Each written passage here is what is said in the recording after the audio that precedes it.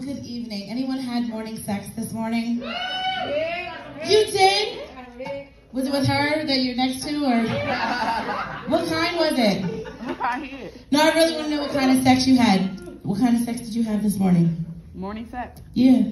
Morning sex? I didn't know if it was like slow sex, a quickie, or, you know, quiet sex. You know, you gotta do it quiet when the kids are still asleep before you wake them up. It was quiet. No, well, I haven't had morning sex in a long time. I really want some.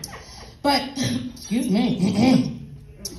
I never really kind of let them get a chance to stay the night till the morning to do morning sex. Once when we're done, I kind of like get their boots, coat, and get them the fuck out. Thank you for your services. That type of shit. But when I think about it, even in the evenings, I don't get dick either. Like, I haven't had sex in a minute. It's hint. You guys? Yes. No? All right, that's cool.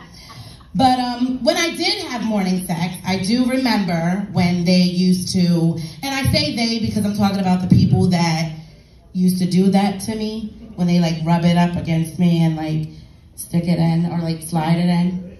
Relax, guys, it's a joke, but they would slide it in and then like my pussy be like so dry, my breath's all stinking and shit.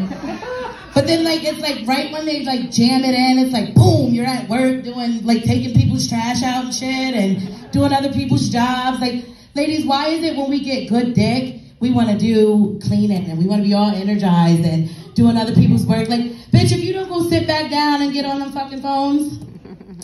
I hate being on the phones. Like, I was on the phone with this customer one day and they were like, yeah, can you help me with this? And I was like, yeah, I'll help you with this. You know, go on the computer and do this. And they, okay, you want me to hit continue? Like, yeah, bitch, I want you to hit continue. If you don't hit continue, you're going to stay the fuck where you're at. You're never going to make it to America. Shit. That's going to be the fuck on you. I ain't got nothing to do with that.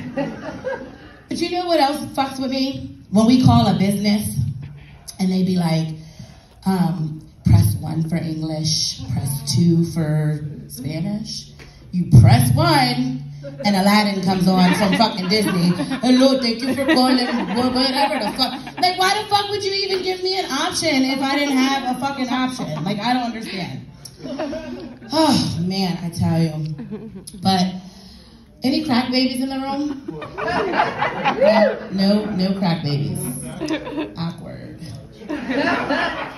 Drunk down. I think I attract crackheads a lot because I'm a crack baby.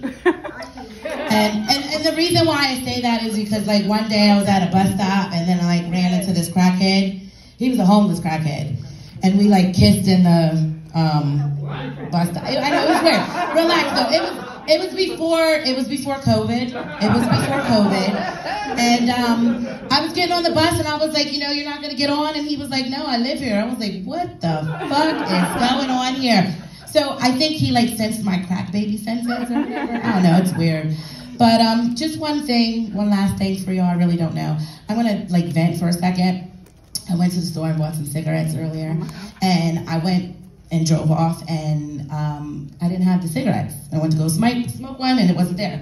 Long story short, I went back to the store and it was a different fucking nigga. Now at this point, I'm fucking mad. Because now he's gonna tell me that he doesn't remember me. Don't play with a black bitch and her fucking cigarettes. I need my cigarettes. So the guy said, well, he's coming. And I said, okay, I'm waiting for him and he's still not here. So I almost went to jail. And I went behind the counter and I said, bitch, but my wig wouldn't come the fuck off. And so he didn't take me serious, but he gave me my cigarettes, you guys. See you guys.